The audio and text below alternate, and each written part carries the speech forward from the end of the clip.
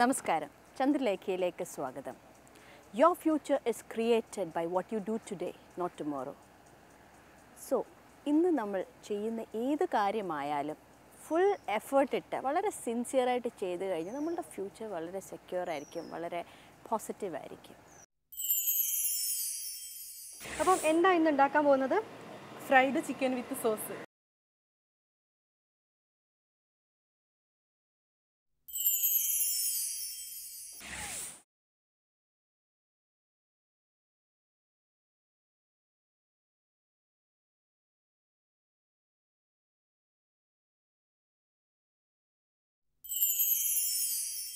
സ്ത്രീകളിൽ പൊതുവെ കാണപ്പെടുന്ന ഏതൊരു ഏജിലാണ് പ്രമേഹം കൂടുതലായി കാണപ്പെടുന്നത്?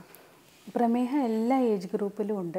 അതിൻ്റെ അളവ് കുറവാന്നേ ഉള്ളൂ. ഈ പറഞ്ഞ പോലെ ഇപ്പോൾ അപ് ടു 14-20 ഇയേഴ്സ് ആണെങ്കിൽ കൂടുതലും ടൈപ്പ് 1 കാണുന്നത്. ഈയിടെയായിട്ട് നമ്മൾ ഈ ലൈഫ് സ്റ്റൈൽ കാരണം ടൈപ്പ് 2 ഡയബറ്റീസും കാണുന്നുണ്ട്.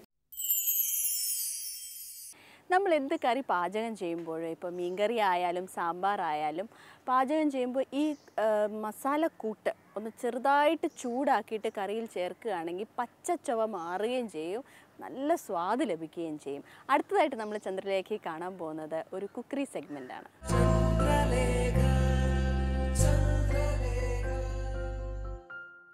നമ്മുടെ ആഘോഷങ്ങളിലെല്ലാം തീന്മേശകളിൽ ഒഴിച്ചുകൂടാനാകാത്ത ഒരു ഫുഡ് ഐറ്റമാണ് ചിക്കൻ. ചിക്കൻ കൊണ്ടുള്ള എല്ലാ വിഭവങ്ങളും നമുക്ക് ഒരുപാട് ഇഷ്ടമാണ്. പലതും നമ്മൾ പരീക്ഷിച്ച് നോക്കാറുമുണ്ട്. എന്നാൽ ഇന്നിവിടെ ഞങ്ങൾ ഇൻട്രൊഡ്യൂസ് ചെയ്യുന്നത് ഒരു വെറൈറ്റി ആയിട്ടുള്ളൊരു ചിക്കൻ ഐറ്റമാണ്. അത് നമുക്ക് പരിചയപ്പെടുത്തി തരുന്നത് മിസ്സസ് നിമ്മി സുനിലാണ്. നമുക്കപ്പോൾ എന്താണെന്ന് നോക്കാം. ഹായ് നിമ്മി. ഹായ്. അപ്പം എന്താ ഇന്ന് ഉണ്ടാക്കാൻ പോകുന്നത്? ഫ്രൈഡ് ചിക്കൻ വിത്ത് സോസ്. ഓക്കെ, ഇൻഗ്രീഡിയൻസ് ഒന്ന് പരിചയപ്പെടുത്തി തരാമോ? പരിചയപ്പെടുത്തി തരാം. Chicken, chilli sauce, tomato sauce, soya sauce, കുരുമുളക് പൊടി, മഞ്ഞൾ പൊടി, ഉപ്പ് ഇതൊക്കെ ഇട്ട് വേവിച്ചതാണ് ഈ ചിക്കൻ. ലെഗ് പീസ് ആണ് എടുത്തിരിക്കുന്നത്. ലെഗ് പീസ് എടുത്തിരിക്കുന്നത്. ഇനി വേണ്ടത് മൈദ, മഞ്ഞൾപ്പൊടി, നെയ്യ്, കോൺഫ്ലവർ, കുരുമുളക് പൊടി, ഉപ്പ്, മുട്ട, എണ്ണ, റൊട്ടിപ്പൊടി. ഇത്രയും വേണം. ഇത്ര വേണം. ഇപ്പോൾ ഉണ്ടാക്കാൻ തുടങ്ങിയാലോ? ഉണ്ടാക്കാൻ തുടങ്ങാം.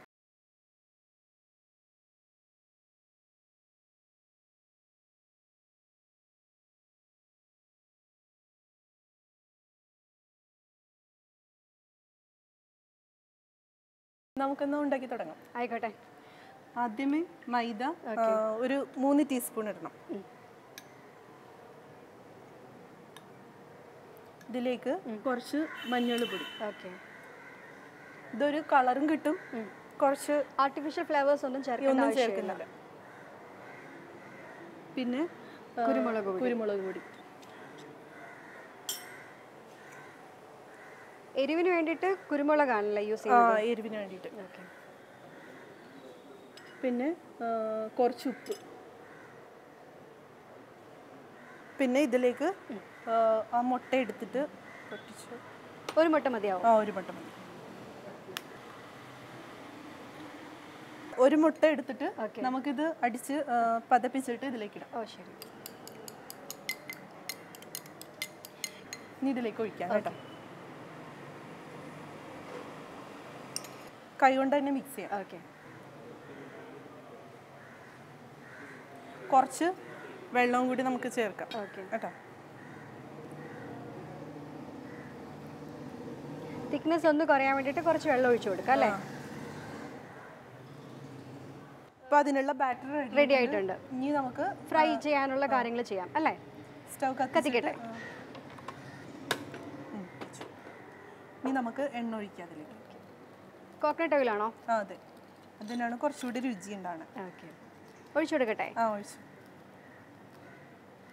എന്നിട്ട് ലെഗ് പീസ് എടുത്തിട്ട് നമ്മൾ ഈ ബാറ്ററിൽ മുക്കും. ഓക്കെ.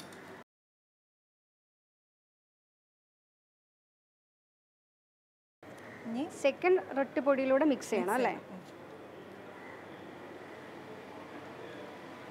ഇപ്പം എണ്ണ ചൂടായിട്ടുണ്ട്. ഓക്കെ, ഇനി അതിലേക്ക് നമുക്കിതിടാം.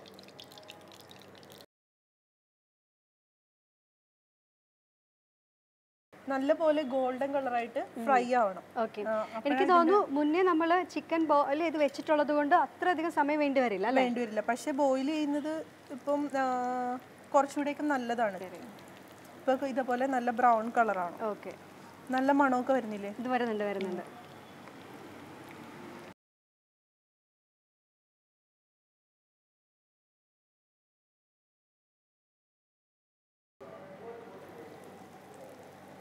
ഇപ്പം മൂന്നാമത്തെ ചിക്കൻ പീസ് നമ്മൾ ഇട്ടിട്ടുണ്ട്. ശരി. ഇതും കൂടി ഫ്രൈ ആയി കഴിയുമ്പോൾ നമുക്ക് സോസ് ഉണ്ടാക്കാം. ഒരുപാട് സമയമൊന്നും വേണ്ടല്ലേ, വളരെ വേഗം കുക്ക് ചെയ്തെടുക്കാൻ പറ്റും.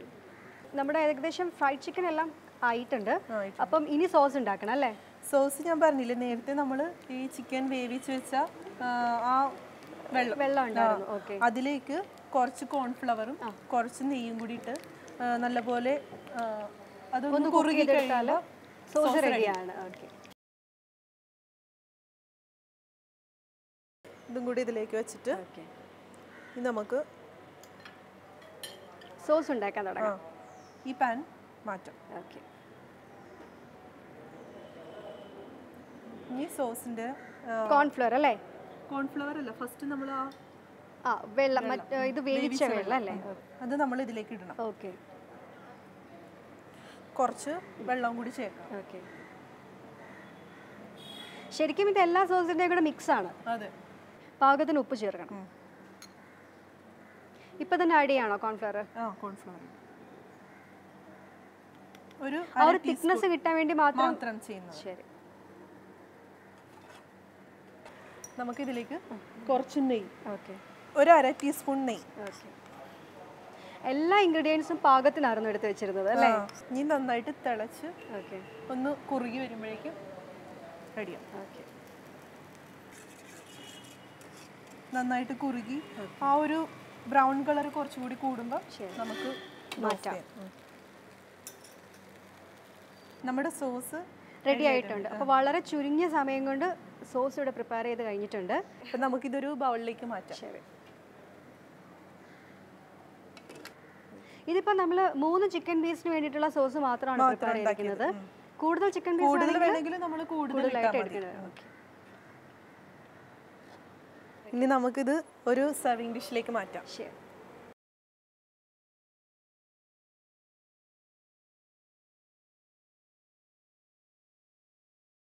അപ്പം നമ്മുടെ ഫ്രൈഡ് ചിക്കൻ ഇവിടെ റെഡി ആയിട്ടുണ്ട്. വളരെ ഈസി ആയിട്ട് കുക്ക് ചെയ്യാൻ പറ്റി അല്ല, നമ്മൾ വളരെ കുറച്ച് സമയം മാത്രമേ എടുത്തുള്ളൂ. അപ്പം ഇതിൻ്റെ പേരാണ് ഫ്രൈഡ് ചിക്കൻ വിത്ത് സോസ്. അപ്പം നിങ്ങളും തീർച്ചയായിട്ടും ട്രൈ ചെയ്യുക. Thank you so much Nimi. Welcome.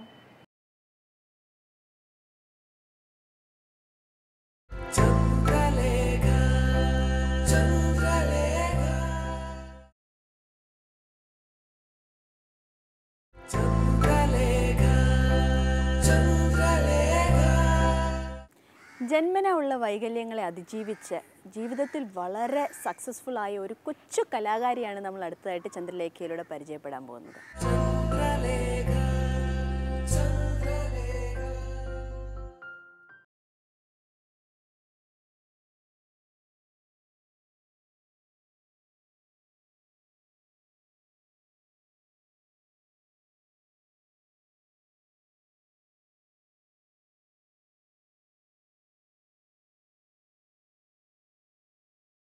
എൻ്റെ പേര് ജിലുമോൾ മരിയ തോമസ്. എൻ്റെ വീട് കരിമണ്ണൂരാണ്. വീട്ടിൽ പപ്പ, മമ്മി, ചേച്ചി, അനിയത്തി ഇത്രയും പേരാണുള്ളത്. ഞാൻ പഠിച്ചത് BA ആനിമേഷൻ ആൻഡ് ഗ്രാഫിക് ഡിസൈനാണ്. ചെത്തിപ്പുഴ ചങ്ങനാശ്ശേരി മേഴ്സി ഹോമിൽ നിന്നാണ് ഞാൻ പഠിച്ചത്. 5ാം ക്ലാസ് മുതൽ ഡിഗ്രി വരെ അവിടെ നിന്നാണ് പഠിച്ചത്. ഞാൻ ചെറുപ്പം മുതലേ വരയ്ക്കുമായിരുന്നു. പെൻസിൽ ഡ്രോയിങ്ങിനോടായിരുന്നു കൂടുതൽ താല്പര്യം. പിന്നെ പഠിച്ചു കഴിഞ്ഞപ്പം കമ്പ്യൂട്ടറിൽ ഇപ്പം കൂടുതലായിട്ട് കമ്പ്യൂട്ടറിലാണ് ചെയ്യാറ്.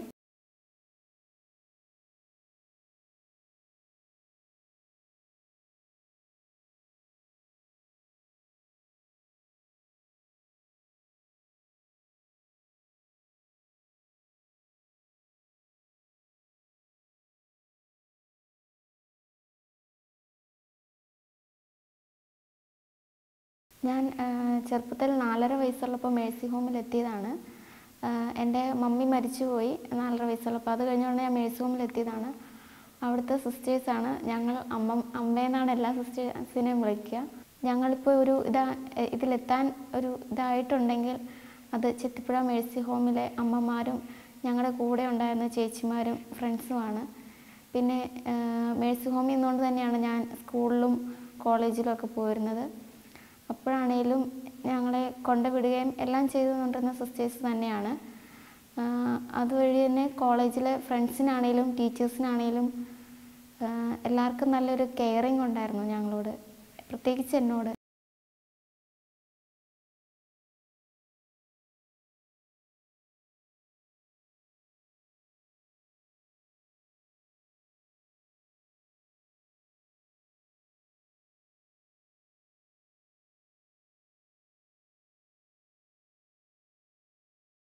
ഇപ്പം ഞാൻ പയ്യങ്കുളം ഹോസ്പിറ്റലിൽ ഓഫീസ് സ്റ്റാഫായിട്ട് വർക്ക് ചെയ്യാണ്. പിന്നെ പുറത്തുനിന്ന് ഡിസൈൻ വർക്കുകൾ എടുത്ത് ചെയ്യുന്നുണ്ട്. ചെറുപ്പം മുതലേ ചങ്ങനാശ്ശേരി എന്നാണ് പഠിച്ചത്. അവിടെയാണെങ്കിലും ടീച്ചേഴ്സാണേലും ഫ്രണ്ട്സ് ആണെങ്കിലും നല്ല സപ്പോർട്ടീവായിരുന്നു. എല്ലാവരും നല്ല ഹെൽപ്പിംഗ് മെൻറ്റാലിറ്റി ഉള്ളവരായിരുന്നു. സത്യം പറഞ്ഞാൽ അവരുടെയൊക്കെ ഒരു ഹെൽപ്പ് കൊണ്ടും അവരുടെ സപ്പോർട്ടും കൊണ്ടാണ് ഞാനിപ്പോൾ ഇവിടം വരെ എത്തിയത്. പിന്നെ ഓരോ കോമ്പറ്റീഷനൊക്കെ വരുമ്പോഴത്തേക്കാണെങ്കിലും അതിലൊക്കെ പങ്കെടുത്തിരുന്നു. അതിനാണേലും നമുക്ക് എന്തെങ്കിലും ഹെൽപ്പോ അല്ലെങ്കിൽ പ്രത്യേകിച്ച് എന്തെങ്കിലും ഒരു അഡ്ജസ്റ്റ്മെൻറ്റ് അങ്ങനെ എന്തെങ്കിലും വേണമെങ്കിൽ ഉടനെ തന്നെ അവരത് ചെയ്തു തരുമായിരുന്നു. ചെറുപ്പം മുതലേ തന്നെ ഒരു രണ്ട് കൈയില്ല, അയ്യോ അങ്ങനെയൊരു ഫീലിങ്സ് എനിക്ക് ഉണ്ടായിട്ടില്ല. അത് കാരണം തന്നെ എല്ലാ കാര്യത്തിലും ഞാൻ പങ്കെടുക്കുകയും എല്ലാം ചെയ്യുമായിരുന്നു. ഇപ്പോൾ ആണെങ്കിലും തന്നെ യാത്ര ചെയ്യുന്നതിനും അല്ലെങ്കിൽ എവിടെയെങ്കിലുമൊക്കെ പോകുന്നതിനും കൂടുതലും അറിയാവുന്ന സ്ഥലങ്ങളിലാണ് തന്നെ പോകാറ്. എന്തായാലും അത്രയും ചെയ്യാൻ പറ്റുന്നതിനും എല്ലാം എനിക്ക് പ്രശ്നം തോന്നില്ല. എനിക്ക് ഹാൻഡിക്യാപ്ഡ് ആയിട്ടുള്ളവരോട് പറയാനുള്ളത്, നമുക്കൊരാളുടെ സിമ്പതി അല്ല വേണ്ടത്, നമുക്ക് എമ്പതിയാണ് വേണ്ടത്. പിന്നെ എന്തെങ്കിലും ഒരു പ്രശ്നങ്ങളുണ്ടാകാം. അത് ഹാൻഡിക്യാപ്ഡ് ആയിട്ടെന്നുള്ള എല്ലാവരുടെയും ജീവിതത്തിൽ പ്രശ്നങ്ങളുണ്ടാകാം. നമ്മൾ അതിൽ തളർന്നു പോകരുത്. അല്ലാണ്ട് തന്നെ അതിനെ ഓവർകം ചെയ്യാനായിട്ട് നമ്മുടെ ശരീരത്തിന് ചിലപ്പോൾ പറ്റില്ലായിരിക്കും, പക്ഷെ നമ്മുടെ മനസ്സിനെ പാകപ്പെടുത്തിയെടുത്താൽ നമുക്കതിനെ ഓവർകം ചെയ്ത് മുന്നോട്ട് പോകാൻ തന്നെ പറ്റും.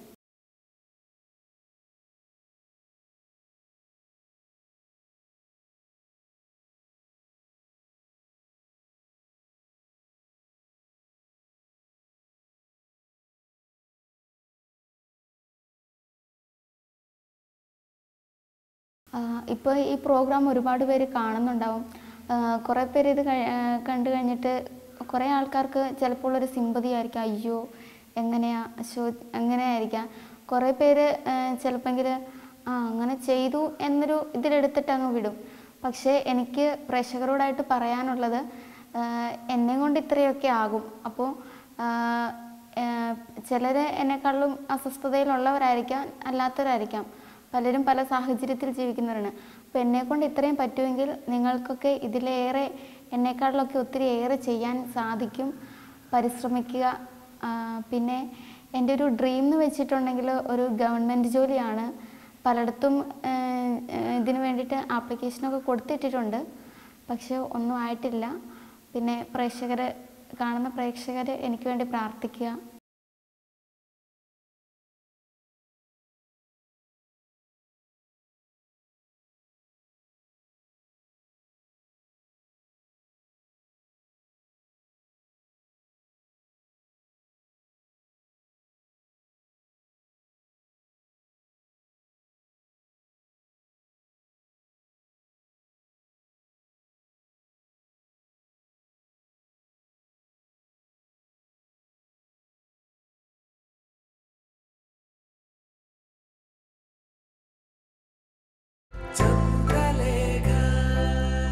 ചെറിയ പ്രായത്തിൽ പോലും ഈ കുട്ടികൾക്ക് പ്രമേഹം വരാനുള്ളൊരു കാരണം എന്താണ്? ഈ പലപ്പോഴും നമ്മൾ ഈ ചെറിയ ഏജ് ഗ്രൂപ്പിൽ കാണുന്ന പ്രമേഹം അത് ഒരു എന്താ പറയുക, പാരമ്പര്യമായിട്ട് വരുന്നതല്ല.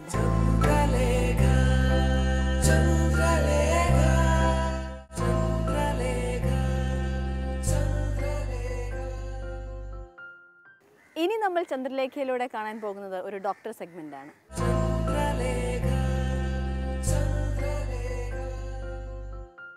നമസ്കാരം. സ്ത്രീകളിൽ പൊതുവേ കാണപ്പെടുന്ന ഒരു അസുഖമാണ് പ്രമേഹം. ഈ പ്രമേഹത്തിൻ്റെ ലക്ഷണങ്ങൾ എന്ത്, അവയ്ക്കുള്ള ട്രീറ്റ്മെൻറ്റ് എന്ത് എന്നതിനെക്കുറിച്ച് നമുക്ക് കൂടുതലായി അറിയാം. ആസ്റ്റർ മെഡ് സിറ്റിയിലെ സീനിയർ സ്പെഷ്യലിസ്റ്റായ ഡോക്ടർ സ്മിത മുരളീധരൻ ഇപ്പോൾ നമ്മോടൊപ്പമുണ്ട്. ഡോക്ടറോട് തന്നെ നമുക്ക് കൂടുതൽ കാര്യങ്ങൾ ചോദിച്ചറിയാം. നമസ്കാരം. ഷുഗർ ലെവൽ കുറഞ്ഞു പോകുന്നു എന്ന് കേട്ടിട്ടുണ്ട്, തലകറക്കം വരുന്നു. അപ്പോൾ അതെന്തുകൊണ്ടാണ് അങ്ങനെ ഒരു സ്റ്റേജ് വരുന്നത്? ഷുഗർ താന്നു പോകുന്നത് യൂഷ്വലി കാണുന്നത് നമ്മൾ ഇൻസുലിൻ എടുക്കുന്ന പേഷ്യൻസിലാണ്. അല്ലാതെയും കാണാം. ടാബ്ലറ്റ്സ് എടുക്കുന്നവർ കറക്റ്റ് ഡോസ് അല്ലാതെ ടാബ്ലറ്റ്സ്, ആവശ്യത്തിലും കൂടുതൽ ടാബ്ലറ്റ്സ് എടുക്കുക, അല്ലെങ്കിൽ ടാബ്ലറ്റ് എടുത്തിട്ട് ഭക്ഷണം കഴിക്കാതിരിക്കുക, അല്ലെങ്കിൽ ടാബ്ലറ്റ് എടുത്ത് നമ്മൾ അമിത എക്സസൈസ് ചെയ്യുക.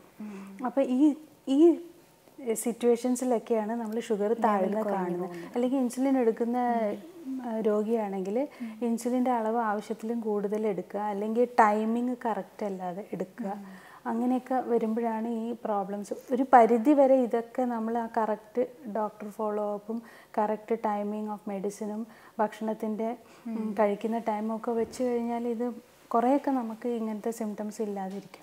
അപ്പോൾ ഇതുപോലെ ഒരു ഷുഗർ ലെവൽ പെട്ടെന്ന് കുറഞ്ഞു പോകുന്ന ഒരു വ്യക്തിക്ക് നമ്മൾ പെട്ടെന്ന് ചെയ്തു കൊടുക്കാവുന്ന ഒരു എന്താ, ഇപ്പം രോഗി വലിയ അധികം പ്രശ്നമൊന്നുമില്ല, ഒരു വിറയലും സ്വെറ്റിങ്ങും നമുക്ക് താഴ്ന്ന പോലെ ആണെങ്കിൽ ഐഡിയലി നമ്മൾ ഗ്ലൂക്കോമീറ്ററൊക്കെ ഉണ്ട്, ഷുഗർ ചെക്ക് ചെയ്യാൻ പറ്റുകയാണെങ്കിൽ നോക്കുക നല്ലത്. അപ്പോൾ നമുക്ക് എത്രത്തോളം അതിൻ്റെ ലെവൽ, പക്ഷെ അതിനുള്ള സാഹചര്യം ഇല്ലെങ്കിൽ നമ്മൾ ഉടനെ ഒരു 2 സ്പൂണ് പഞ്ചസാരയോ അല്ലെങ്കിൽ സ്വീറ്റായിട്ടുള്ള എന്തെങ്കിലും കൊടുത്തു കഴിഞ്ഞാൽ വിതിൻ 15-20 മിനിറ്റ്സിൽ പിക്കപ്പ് ചെയ്തോളും ഷുഗർ. അതിൽ ഷുഗർ ലെവൽ കൂടുതൽ കൊണ്ടാണോ ഈ ഒരു പ്രോബ്ലം വരുന്നത്, കുറഞ്ഞത് കൊണ്ടാണോ നമുക്ക് എങ്ങനെ വ്യക്തം? അതിനാണ് പറയുന്നത്, നമ്മൾ പലപ്പോഴും ആൾക്കാർക്ക് ഒരുപാട് ഹൈ ലെവലിൽ ഷുഗർ ഇരുന്നിട്ട് മെഡിസിൻ എല്ലാം സ്റ്റാർട്ട് ചെയ്ത് കൺട്രോൾ ആകുമ്പോൾ പെട്ടെന്ന് താഴുമ്പോൾ ഇതേപോലെ സിംറ്റം ഉണ്ടാവും, പക്ഷേ ഷുഗർ താഴായില്ല. അതുകൊണ്ടാണ് നമ്മൾ പറ്റുവാണെങ്കിൽ ഗ്ലൂക്കോമീറ്റർ വെച്ച് ചെക്ക് ചെയ്യണം എന്ന് പറയുന്നത്. പിന്നെ ഒരു ഡയബറ്റീസ് രോഗി, കൊല്ലങ്ങളായിട്ടുള്ള രോഗിക്ക് കൃത്യമായിട്ട് പറയാൻ പറ്റും അത് ഷുഗർ താന്നിട്ടാണോ കൂടിയിട്ടാണോ എന്ന്. അവർക്ക് ജഡ്ജ് ചെയ്യാൻ പറ്റും. ഡോക്ടർ, ഓരോ ചെറിയ കുട്ടികളിൽ പോലും പ്രമേഹം കണ്ടുവരുന്നുണ്ട്. ആൺകുട്ടികളായാലും പെൺകുട്ടികളായാലും അത് ചെറിയ പ്രായത്തിൽ പോലും ഈ കുട്ടികൾക്ക് പ്രമേഹം വരാനുള്ളൊരു കാരണം എന്താണ്? ഈ പലപ്പോഴും നമ്മൾ ഈ ചെറിയ ഏജ് ഗ്രൂപ്പിൽ കാണുന്ന പ്രമേഹം അത് ഒരു എന്താ പറയുക, പാരമ്പര്യമായിട്ട് വരുന്നതല്ല. അത് നമ്മളെ പാൻക്രിയാസിൽ വരുന്ന എന്താ പറയുക, ഇമ്മ്യൂൺ ഡാമേജസ് കൊണ്ടോ അല്ലെങ്കിൽ വൈറൽ ഇൻഫെക്ഷൻസ് കൊണ്ടോ അങ്ങനെയൊക്കെയാണ്. ഡാമേജസ് എങ്ങനെയാണ് വരുന്നത്? അതായത് നമ്മൾ ഇപ്പം ഓട്ടോ ഇമ്മ്യൂണിറ്റി എന്നാണ് പറയുക. ഓട്ടോ ഇമ്മ്യൂണിറ്റി എന്ന് പറഞ്ഞാൽ സ്വന്തം ബോഡി തന്നെ അവനവൻ്റെ അവയവങ്ങളുടെ എഗെയിൻസ്റ്റ് പ്രവർത്തിക്കുക. അപ്പോൾ അതുകൊണ്ട് വരുന്ന ഡാമേജസ്, ഇതിന് പല കാരണങ്ങൾ തേടി പല റിസർച്ചും ചെയ്തിട്ടുണ്ട്, കുറേ കാര്യങ്ങളും പറയുന്നുണ്ട്. പക്ഷേ എന്തൊക്കെയാണെങ്കിലും അത് പ്രിവെൻറ്റ് ചെയ്യാനോ തടയാനോ ഒരു മാർഗവും കണ്ടിട്ടില്ല. അപ്പോൾ ഇങ്ങനത്തെ ഈ ചെറിയ കുട്ടികളിൽ കാണുന്ന പ്രമേഹം പെട്ടെന്ന് ഒരു ദിവസം അങ്ങനെ പ്രത്യക്ഷപ്പെടുക ചെയ്യുന്നത്. അപ്പോൾ അമിതദാഹം, കൂടുതലും ഒരു തടിയൊക്കെ ഉള്ള കുട്ടികൾക്കല്ലേ കൂടുതലായിട്ട്? അത് 2 ടൈപ്പ് ഡയബറ്റീസ് ഉണ്ട്. ടൈപ്പ് 1 ഉണ്ട്, ടൈപ്പ് 2 ഉണ്ട്. ടൈപ്പ് 1 ആണ് ഞാൻ ഈ ആദ്യം പറഞ്ഞ ഗ്രൂപ്പിൽ വരുന്നത്. ടൈപ്പ് 2 എന്ന് പറഞ്ഞ ഡയബറ്റീസ് ഇപ്പോൾ കോമൺ ആയിട്ട് കണ്ടു തുടങ്ങുന്നുണ്ട്.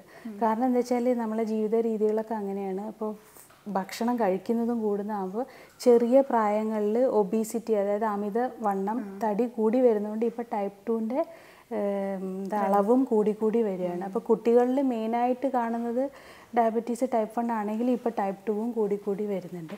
അതുപോലെ തന്നെ നമ്മൾ ആൺകുട്ടിയാണെങ്കിലും പെൺകുട്ടിയാണെങ്കിലും ഏകദേശം ഒരേ റേറ്റ് തന്നെയാണ് കാണുന്നത്. സ്ത്രീകളിൽ പൊതുവെ കാണപ്പെടുന്ന ഏതൊരു ഏജിലാണ് പ്രമേഹം കൂടുതലായി കാണപ്പെടുന്നത്? പ്രമേഹം എല്ലാ ഏജ് ഗ്രൂപ്പിലും ഉണ്ട്, അതിൻ്റെ അളവ് കുറവാന്നേ ഉള്ളൂ. ഈ പറഞ്ഞ പോലെ ഇപ്പോൾ അപ് ടു 14-20 ഇയേഴ്സ് ആണെങ്കിൽ കൂടുതലും ടൈപ്പ് 1 കാണുന്നത്. ഈയിടെയായിട്ട് നമ്മൾ ഈ ലൈഫ് സ്റ്റൈൽ കാരണം ടൈപ്പ് 2 ഡയബറ്റീസും കാണുന്നുണ്ട്. പിന്നെ ആ ഒരു റിപ്രൊഡക്റ്റീവ് ഏജ് ഗ്രൂപ്പ്, ഒരു 18 മുതൽ 44 വയസ്സ് വരെ വരുന്നത് പ്രമേഹം വരുന്ന കൂടുതലും പ്രഗ്നൻസിയിൽ കാണുന്നുണ്ട്. കാരണം പ്രഗ്നൻസി സമയത്ത് പ്രമേഹത്തിനുള്ള ടെൻഡൻസി കൂടുതലാണ്. അപ്പോൾ നമുക്ക് ഇതുപോലെ ഫാമിലിയിൽ ആരെങ്കിലും ഷുഗർ ഉണ്ടെങ്കിലോ അല്ലെങ്കിൽ നമ്മൾ അമിതവണ്ണമുള്ള ആളാണെങ്കിലോ ആ സമയത്ത് കൂടാൻ സാധ്യതയുണ്ട്. പിന്നെ അല്ലാതെ തന്നെ ഈ ഏജ് ഗ്രൂപ്പിൽ പൊതു ജനങ്ങൾക്കുള്ള പോലെയുള്ള അതേ റിസ്ക്കും കാര്യങ്ങളും ബാക്കി ലേഡീസിനുണ്ട്. പിന്നെ അത് കഴിയുകയാണെങ്കിൽ നമ്മളൊരു മധ്യവയസ്ക ആ ഏജ് ഗ്രൂപ്പിൽ വരുമ്പോൾ എന്താ പറയുക, ഈ പീരിയഡ്സൊക്കെ നിൽക്കുന്ന സമയത്തും ബോഡി വെയിറ്റ് കൂടാൻ സാധ്യതയുള്ള സമയത്തും ഒക്കെ പ്രമേഹത്തിൻ്റെ അളവ് ഇനിയും കൂടുതലായി കണ്ടുവരുന്നു. പിന്നെ കുറച്ചും കൂടെ ലേറ്റർ പോവുകയാണെങ്കിൽ 10-65 വയസ്സ് കഴിയുമ്പോൾ ഇനിയും അതിൻ്റെ ഇൻസിഡൻസ് കൂടി വരുന്നു. അപ്പോൾ ഏജ് കൂടുന്നതിനനുസരിച്ച് പ്രമേഹത്തിൻ്റെ ചാൻസ് കൂടുതലാണ്. പക്ഷേ ഈ റീപ്രൊഡക്റ്റീവ് ഏജ് ഗ്രൂപ്പ് പ്രഗ്നൻസി സമയത്തും പ്രത്യേകം കുറച്ച് കൂടുതലായിട്ട് കാണുന്നു. ഒരു ഏജ് ഗ്രൂപ്പും ഇതിൽ നമ്മൾ എക്സാമ്പിൾ. പക്ഷെ പണ്ട് കാലത്തെ അപേക്ഷിച്ച് ഇപ്പോഴുള്ള ആളുകളിൽ കൂടുതലായിട്ട് പ്രമേഹ രോഗം കാണുന്നില്ലേ? അത് അവരുടെ ഒരു എക്സസൈസിൻ്റെ അഭാവം കൊണ്ടാണോ? ഡെഫിനറ്റ്ലി ലൈഫ് സ്റ്റൈൽ, അതായത് തീരെ ബോഡി ഫിസിക്കൽ ആക്ടിവിറ്റി ഇല്ല, ഭക്ഷണ രീതികൾ, ഇതൊക്കെ മെയിനായിട്ട് അതിനെ എഫക്റ്റ് ചെയ്യും. അപ്പോൾ അതുകൊണ്ടും കൂടിയാണ് ഇപ്പോഴത്തെ ആൾക്കാരിൽ കൂടുതൽ കണ്ടുവരുന്നത്. ശരിയായ ഒരു ആരോഗ്യശീലങ്ങൾ നമ്മൾ തുടർന്നുകൊണ്ട് പോവുകയാണെങ്കിൽ പ്രമേഹത്തെ നമുക്ക് എന്നേക്കുമായിട്ട് അവോയ്ഡ് ചെയ്യാൻ പറ്റുമോ? നമുക്കൊരു പരിധി വരെ നിയന്ത്രിച്ച് വെക്കാൻ പറ്റും, വരാതിരിക്കുക. പക്ഷേ നമ്മളിപ്പോൾ ജനറ്റിക് മേക്കപ്പ് നല്ലൊരു ഡയബറ്റീസ് വരാനായി സ്ട്രോങ് ടെൻഡൻസി ആണെങ്കിൽ ചിലപ്പം പ്രായം കൂടുമ്പോൾ അത് വന്നേക്കാം. എന്നാലും അതിൻ്റെ തീവ്രത കുറയ്ക്കാനും കോംപ്ലിക്കേഷൻസ് കുറയ്ക്കാനും സാധിക്കും.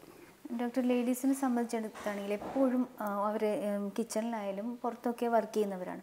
പലപ്പോഴും മുറിവുകൾ ഉണ്ടാകാനൊരു സാധ്യത അവർക്ക് കൂടുതലാണ്, കിച്ചണിലൊക്കെ വർക്ക് ചെയ്യുന്നതുകൊണ്ട്. അപ്പോൾ ഈ പ്രമേഹ രോഗിയാണെങ്കിൽ മുറിവുകൾ ഉണ്ടാകുന്ന വളരെയധികം പ്രോബ്ലങ്ങൾക്ക് സൃഷ്ടിക്കില്ലേ? നമുക്കിപ്പം പ്രമേഹം കൺട്രോൾഡ് അല്ല. അപ്പോൾ അങ്ങനത്തെ സ്ഥിതിയിൽ മുറിവുകളൊക്കെ ഉണ്ടെങ്കിൽ ചിലപ്പോൾ ഹീലിംഗ് ടൈം, ഉണങ്ങാനായിട്ടുള്ള സമയം കൂടുതലെടുക്കും, അല്ലെങ്കിൽ ഇൻഫെക്ഷൻ വരാനുള്ള സാധ്യത കൂടുതലാണ്. അതുകൊണ്ടാണ് പ്രത്യേകിച്ച് പിന്നെ പ്രമേഹ രോഗികൾക്ക് എന്ന് പറഞ്ഞാൽ ചിലപ്പോൾ ഞരമ്പിനെ ബാധിച്ചവരൊക്കെയാണെങ്കിൽ കാലിലൊന്നും ശരിക്കും സെൻസേഷൻ ഉണ്ടാവില്ല. അപ്പോൾ എവിടെയെങ്കിലും തട്ടോ മുട്ടോ മുറിയൊക്കെ ആയിട്ടുണ്ടെങ്കിൽ അവർ ചിലപ്പോൾ അറിയില്ല. അതങ്ങനെ നിന്ന് കൂടി കൂടി വല്ലാതെ ആകുമ്പോഴാണ് അവർ മിക്കപ്പോഴും ഡോക്ടറിൻ്റെ അടുത്ത് വരിക.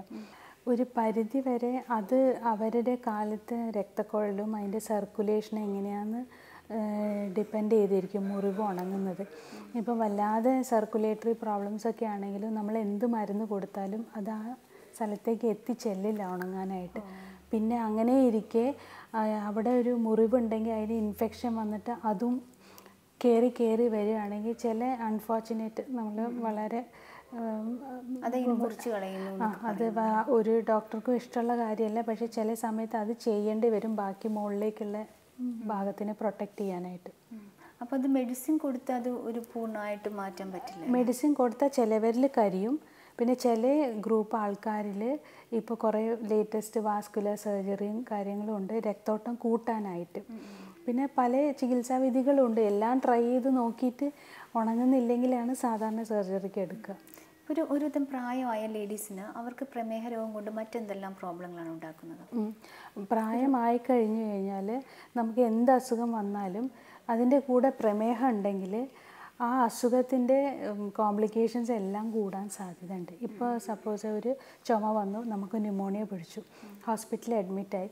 പ്രമേഹം ഉണ്ടെങ്കിൽ ഈ ന്യൂമോണിയ റീക്കവർ ചെയ്യാനുള്ള സമയം, പ്രമേഹം ഉണ്ടെങ്കിൽ മാത്രമല്ല അൺകൺട്രോൾഡ് ആണെങ്കിൽ, കൺട്രോളിലല്ലെങ്കിൽ ഇത് റീക്കവർ ചെയ്യാനും അത് സംബന്ധിച്ചിട്ടുള്ള വേറെ കോംപ്ലിക്കേഷൻസും ഈവൺ എല്ലാം പല സ്റ്റഡീസും പറയുന്നത് എന്താ വെച്ചാൽ ഈവൺ നമ്മൾ കമ്പയർ ചെയ്ത് നോക്കുമ്പോൾ ഡെത്ത് വരെ ചാൻസ് കൂടുതലാണ് പ്രമേഹം ഉണ്ടെങ്കിൽ. അതുപോലെ പ്രമേഹ രോഗികൾക്ക് സ്ത്രീകളുടെ കാര്യം തന്നെ പറയാം, ഹേർട്ടിന് ഒരുപാട് കംപ്ലൈൻറ്റ് ഉണ്ടാകുന്നു എന്ന് കേൾക്കുന്നുണ്ട്. അതെന്തുകൊണ്ടാണ്? ഈ സ്ത്രീകൾക്ക് പൊതുവേ ഹാർട്ട് ഡിസീസ് വരുമ്പം, പ്രമേഹമുള്ള സ്ത്രീകൾക്ക് വരുമ്പോൾ അതിൻ്റെ തീവ്രത കുറച്ചും കൂടെ കൂടുതലായിട്ടാണ് കാണിക്കുന്നത് എല്ലായിടത്തും. അത് എന്തുകൊണ്ടാണ് അങ്ങനെ പറയുന്നത്? അതിൻ്റെ എക്സാക്റ്റ് ജനറ്റിക് റീസൺ എന്താണെന്നുള്ളത് ക്ലിയർ അല്ല. ബട്ട് ആ ഒരു ലേഡീസിന് പൊതുവേ ഉള്ള നാച്ചുറൽ പ്രൊട്ടക്ഷൻ പോയി. ലേഡീസ് പൊതുവേ ഒരു ആ റിപ്രൊഡക്റ്റീവ് ഏജ് ഗ്രൂപ്പിൽ അവർക്കൊരു നാച്ചുറൽ പ്രൊട്ടക്ഷൻ ഉണ്ട്, അത് പോയി. അതുകൊണ്ട് തന്നെ അവർക്ക് പ്രമേഹം വരുമ്പോൾ കൂടുതൽ കോംപ്ലിക്കേഷൻസും കാണുന്നുണ്ട്. അതിൻ്റെ എക്സാക്റ്റ് റീസൺ എന്താണെന്ന് പല ക്ലിയർ അല്ല. ഡോക്ടർ, തീർച്ചയായിട്ടും പ്രമേഹ രോഗത്തെക്കുറിച്ചും അതിൻ്റെ സൈഡ് എഫക്ട്സിനെ കുറിച്ചും എല്ലാം വ്യക്തമായി തന്നെ പറയുകയുണ്ടായി. സ്ത്രീകൾക്ക് വളരെയധികം പ്രയോജനകരമായി തന്നെ കരുതുന്നു ഈ ഒരു എപ്പിസോഡ്. ഇത്രയും സമയം ഞങ്ങളോടൊപ്പം ചിലവഴിച്ചതിന് നന്ദി. നമസ്കാരം.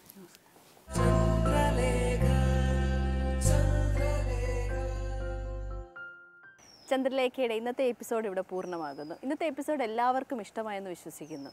നിങ്ങളുടെ വിലയേറിയ നിർദ്ദേശങ്ങളും അഭിപ്രായങ്ങളും ഞങ്ങളെ എഴുതി അറിയിക്കണം. ഇനി അടുത്ത അധ്യായത്തിൽ കാണാം.